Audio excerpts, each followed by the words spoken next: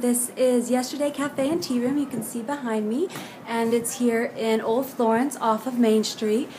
And this is the best cafe and bakery around for finding a gluten-free treat when you're really rushed and trying to just find something that satisfies sweet tooth. Their bread pudding, oh my goodness, is amazing. I also really like their citrus cake, which is really nice. It's kind of like a bundt cake mix. And there's some other really good treats here. I wouldn't recommend their cream tea or their high tea, which we call in America high tea. In England it's a low tea, but I would suggest Europa and Covington for that. It's a little bit pricey, but for every day, finding a tea you like, finding some gluten-free treats every day in their cafe, this really is the place to come and get some. Check out for more gluten-free tips and options, KNORR, so KNOR, /empowernetwork.com, gluten-free tips, tricks, and also just reviews on places like this, Yesterday's Cafe and Tea Room.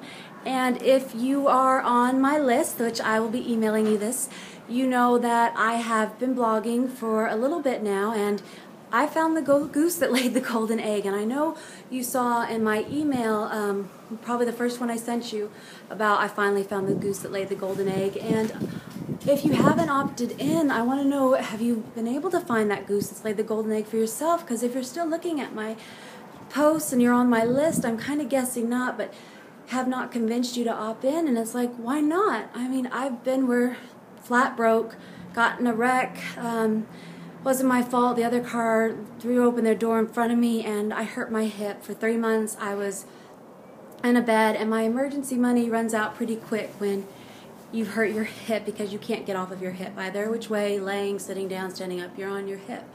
I went from no money to completely broke, having just can't pay for anything, and yet I needed a job. I needed to be able to get myself better. So it was a bit of a struggle there for a little bit. And before, I was working 2 jobs, college full-time, and I had to give that up, even though I had money, no life, but had to give that up, unfortunately, because you couldn't work when you hurt yourself that badly.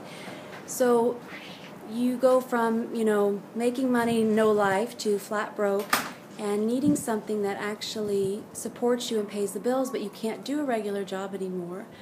What are you going to do? And I thankfully, oh my gosh, I'm sure there's been time that you've been out there, and let's say you were on a beach and you heard the seagulls, and it was a beautiful cloudless day with the surf rolling up. You could hear it crashing on the rocks, and gorgeous blue azure sky meeting in the horizon, a beautiful blue-green sea. And you felt at peace, you felt at harmony with your surroundings, and just all of a sudden knew that that was where you were meant to be, that that was what you wanted to do, and that was where you were supposed to be in that perfect moment. Or maybe then that you were in a busy street or a busy city, and for some reason that day the crowds just parted. Even though they're packed in like sardines, you could just go through that crowd like a knife through butter on a warm day, and everything got done, everything clicked into place, and you knew. I smell popcorn. Anyway, sorry, it's a bakery and I smell popcorn. But you knew that was where you were meant to be. You knew that moment, that was where everything just clicked into place. Looking back a couple of months when I opted in for blogging, I thought for a minute, I'm holding my credit card sitting there, looking at the button kind of like yours, probably looking at right now on my page, and you're like, oh, this is going to be another thing that sits on the shelf or is always in my computer. I never look at it. I never use it. And I just is this one thing that I'm just, again, wasting what little money I have to do this?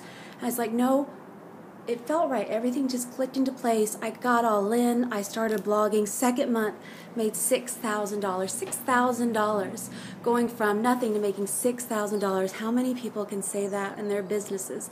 Now, of course, my results aren't typical. There's people that made a lot more money in their second month than I did, but there's people that did it, and you have to, though, take massive action. You have to be able to actually do something and decide for yourself that you're not going to live a life that somebody else decides your value, that you want to be, and know that you're in the place that you need to be, that this is right, that this is what it was meant to do.